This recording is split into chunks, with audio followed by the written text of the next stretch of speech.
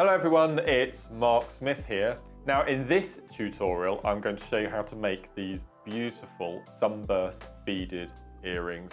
And again, if you've never seed beaded before, this will be a really nice introduction, a very simple introduction, just to get you used to how seed beads work and how intricately detailed they are. But one thing you need to remember about seed beading, it's incredibly addictive. Just how addictive, tell me. In the comments bar underneath here, tell me how addictive seed beading is and how you discovered seed beading and tell me all about your seed beading journey. So just like and subscribe to Jewelry Maker channel and who knows where we're going to see you next. So come and join me and we'll get started on the tutorial.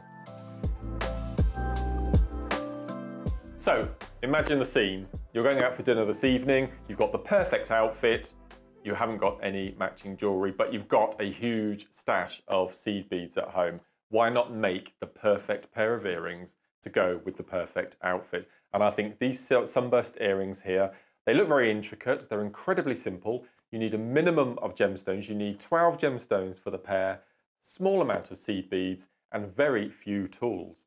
What you are going to need, let's have a little look. You will need some 6mm gemstones. I've gone for prehnite. Then you also need two sizes of seed beads. You need an 8/0 and you also need an 11/0. Now for those of you who haven't used seed beads before, I'll just quickly explain the numbering structure. The smaller the bead, the larger the number. Okay, so this little green bead here is a size 11. Now the 11 denotes to the number of beads sat next to each other, whole side uppermost in a row is an inch. The silver ones here are an 8/0. Again, you have 8 in a row, whole side uppermost to fill an inch. Then you also have a 6/0, which would be 6 beads. Then you even have a 15/0, which are the tiny little beads, which are 15. Okay, so the larger the bead, the smaller the number. Okay, so we've gone over that. Obviously, then you will need some sort of finding for your ear finding. So this is your shepherd's hook. And then tools, you will need a size 12 or a size 10 needle, beading needle. Onto that needle, I've popped on 60 centimeters in length of a 6-pound fire line in white, which is my beading thread of choice. And then tools, you will need a sharp pair of scissors for your thread work and a pair of flat nose pliers from a basic toolkit, and you'll use those to attach your shepherd's hook findings to your earring. So let's get started. So on my piece of thread here in front of me, I have threaded on, alternating 6 of our silver 8/0s and 6 of our prehnite gemstones. Now what I'm going to do, with about a 6-inch tail, I'm going to take both ends up together and I'm going to tie a single knot, nice and tight, followed by a double knot, which will secure your beads, and then I always do an extra knot just for luck. So when I lay that down on the board, you will see then that we have a circle of silver beads and our gemstones. So to make the sunburst earrings, what we're going to do first of all is we're going to sew away from the knot. So I'm going to take my needle through the next gemstone and exit through the first 8/0 bead that I come across. So first step is we need to encase the exterior of the gemstones with a combination of beads, and that combination is as follows. We're going to pick up 1 8/0, 5 of our little 11/0s, and these are our amazing green lined aquatic colour, beautiful, then another 8, and we're going to skip the gemstone and sew into the next 8/0 bead. And that will encase the exterior of, if I place that down there, you can see we have a little curve of beads around the prehnite. So we're going to repeat that all the way around. So that's 1, 2, 3, 4, 5, and then our 8/0. Now I'm using 6mm beads here, but there's nothing stopping you using 8mm or 4mm, just as long as you remember that you will have to either add or subtract seed beads from your exterior sections.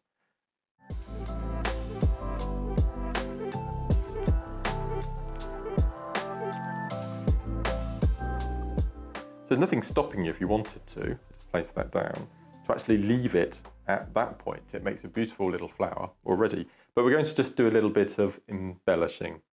So what we're going to do next is, I'm currently working in a clockwise direction. I'm going to flip my earring over and I'm going to work in an anti-clockwise direction now. Because what we're going to do is we're going to sew through the next available 8 and we're going to sew through the 5 11s. So this is actually strengthening the exterior of your piece of work. Because what we want to do is we want to fill the space now in between your exterior 8 O's. And we're going to fill that space with a little 11O. So we're just going to fill the gap and then we're going to sew all the way around. And again, this is why I'm using a size 12 needle, because there's lots of passes through the beads and you need a fine thread and you also need a fine needle. So I'm using one colour completely on this tutorial, but there'd be nothing stopping you mixing and matching. You can go down the rainbow route, you could go classic black and gold, so you can use all sorts of different colour combinations. I'd love to see your pieces as well. So make sure that you like and subscribe, and show us your pictures as well. Send us your pieces of work. We'd love to see them, especially if you're a beginner to seed beading. And as you can see, I'm using gemstones as well as seed beads. So we're using a bit of Mother Nature as well as some man-made glass. So it's a fascinating hobby. So we're just coming up to the penultimate section. Going to sew through, and then we're going to fill that last little gap. Now what we're going to do next is we're going to sew through the exterior once again. So again, every time we go round, we're strengthening the design, which is what we want. And what we're going to do is we're going to exit through the little 11O green that we've just added. And what we're going to do now, on every single one of the green that we have in between the 8O silver, is we're going to do a little bit of right-angled weave, otherwise known as a picot. Now, for you beginners to seed beaders out there, you'll get used to all these. You'll get used to all these terms and technical terms. And a picot is one of my favourite, but it's also known as right-angled weave. It's not such a romantic name as picot, but it says what it does on the tin. So what I'm doing, I'm exiting through this 11O, and I'm picking up 3 more 11s. So I'm exiting through the top of the bead, and I'm going to go round and back through the same bead. So I'm just going to sew through. And what happens is you get this little diamond forming. If I just show you, you get this little diamond forming in the exterior. So we're just going to go all the way around. And again, we're going to be strengthening our work. We're going to go through, exit through the 11, do our little picot. So pick up 3, 1, 2, 3, back through the same bead, going further around the exterior. So we're going to go through and exit through. So you can see how easy this needle is going through, being such a fine needle, even though this will be my second pass through. So that's our third picot. Then we're going to sew through.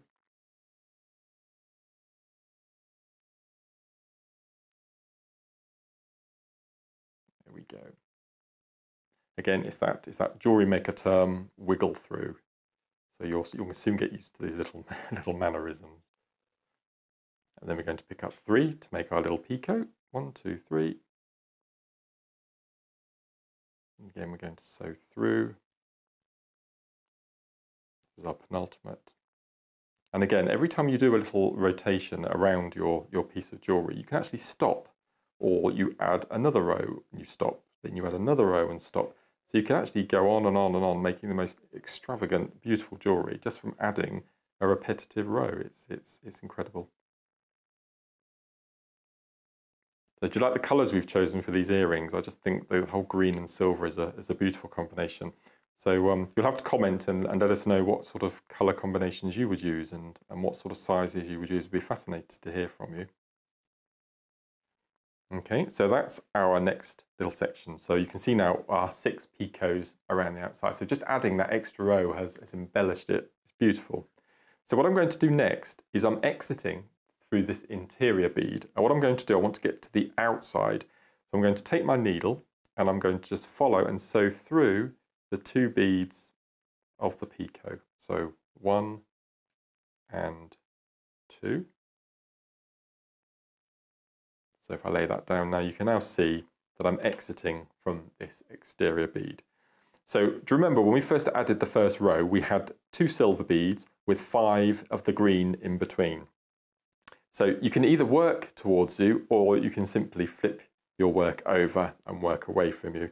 Now at this point, I'm going to cut off my little tail, so I don't need that anymore. And what I'm going to do is I'm going to pick up the following combination. I'm going to pick up a green, silver, and green. So 2 green, a silver, and 2 green. And I'm going to jump the gap, and I'm going to sew into bead number 3 of the group of 5. I'm just going to sew through, and again you'll need some wiggling.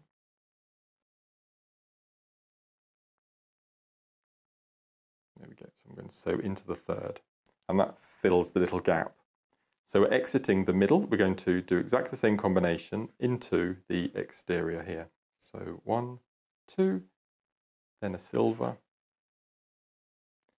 2 green, and I'm going to jump up to the point. So you can see we've got these nice little patterns starting to form at the bottom. So 2, 1, 2.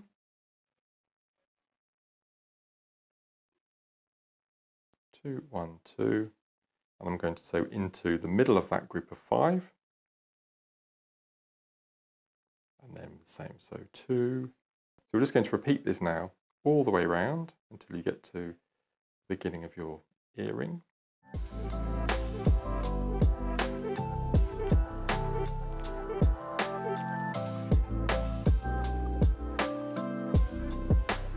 Okay, so that's your little flower motif, your little sunburst motif, and just from having these little silver beads in the exterior really makes it pop and come alive.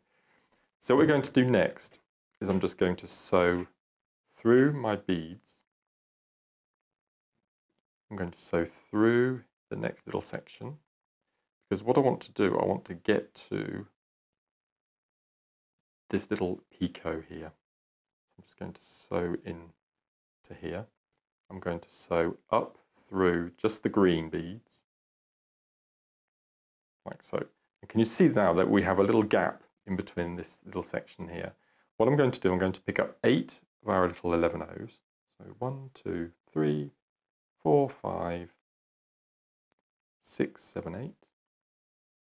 And this will make a loop. So I'm exiting through this bead here. I'm going to go back across, and I'm going to sew into the group of 5 again. So when I pull the thread, you can see now that we have a little loop. Now that little loop is going to take our shepherd's hook. So what I'm going to do, I'm going to just sew away from that so I can tie off my thread. I'm just going to sew through.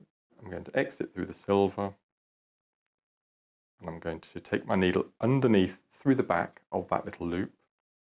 I'm going to pull my thread to the size of a grape. I'm going to take my thread down once, down twice, pull nice and tight, and I'm going to then sew away from the bead, sew away from the knot, make sure we don't get caught. Pull that nice and tight. Then I can cut off my thread and say goodbye to that. So that's our little earring shape. So all that's left to do now is to take our flat nose pliers. I'm going to take our shepherd's hook. I'm going to open the little loop at the bottom, and I'm simply going to place the loop from the earring over the loop of the shepherd's hook. Close that up nice and neatly, and there you have your completed sunburst earring. So as you can see from the pieces that I've got to my right here, they're very luxurious, they're very simple, and as we mentioned in the introduction, a very quick make, really simple make, but quite an addictive make. So maybe we'll talk about making necklaces using the motif or bracelet, let us know. Comment in the link below and tell us what you would like to see this motif made into. And if you like, subscribe to the channel, and we look forward to hearing all your thoughts and comments. So hope you like that amazing little technique with the Sunburst earrings, and keep these peeled for more tutorials.